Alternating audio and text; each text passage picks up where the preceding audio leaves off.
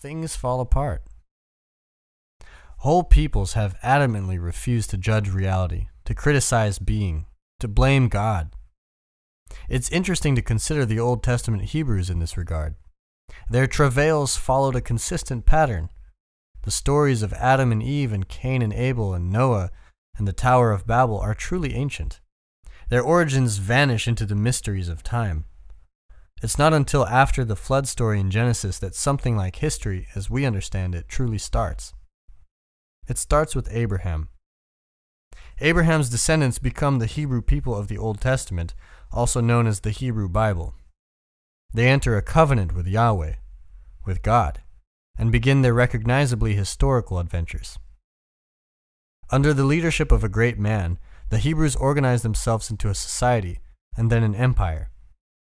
As their fortunes rise, success breeds pride and arrogance. Corruption raises its ugly head.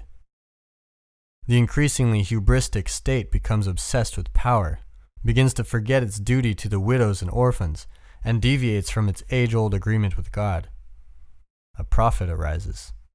He brazenly and publicly reviles the authoritarian king and faithless country for their failures before God, in act of blind courage, telling them of the terrible judgment to come. When his wise words are not completely ignored, they are heeded too late. God smites his wayward people, dooming them to abject defeat in battle and generations of subjugation.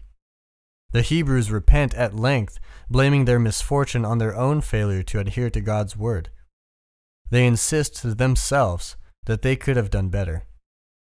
They rebuild their state, and the cycle begins again. This is life. We build structures to live in. We build families and states and countries. We abstract the principles upon which those structures are founded and formulate systems of belief. At first, we inhabit those structures and beliefs like Adam and Eve in paradise.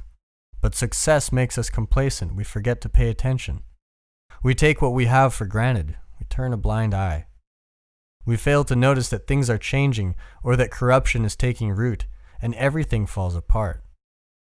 Is that the fault of reality? Of God? Or do things fall apart because we have not paid sufficient attention? When the hurricane hit New Orleans and the town sank under the waves, was that a natural disaster? The Dutch prepared their dikes for the worst storm in 10,000 years. Had New Orleans followed that example, no tragedy would have occurred. It's not that no one knew. The Flood Control Act of 1965 mandated improvements in the levee system that held back Lake Pontchartrain. Okay. The system was to be completed by 1978. 40 years later, only 60% of the work had been done. Willful blindness and corruption took the city down. A hurricane is an act of God, but failure to prepare when the necessity for preparation is well known, that's a sin. That's failure to hit the mark. And the wages of sin is death. Romans chapter 6, verse 23. The ancient Jews always blamed themselves when things fell apart. They acted as if God's goodness, the goodness of reality, was axiomatic and took responsibility for their own failure. That's insanely responsible. But the alternative is to judge reality as insufficient, to criticize being itself, and to sink into resentment and the desire for revenge. If you are suffering, well, that's the norm. People are limited and life is tragic. If your suffering is unbearable, however, and you are starting to become corrupted, here's something to think about.